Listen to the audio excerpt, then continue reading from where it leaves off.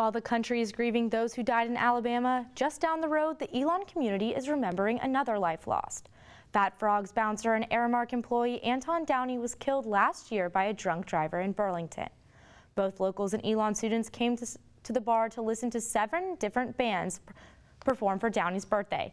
He would have been 47 yesterday. Locals like Christian Albright say this is how Downey would have wanted it.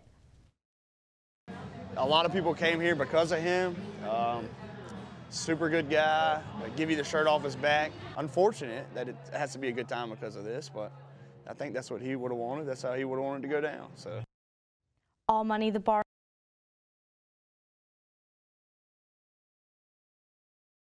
was not for profit, but to remember a loving community man.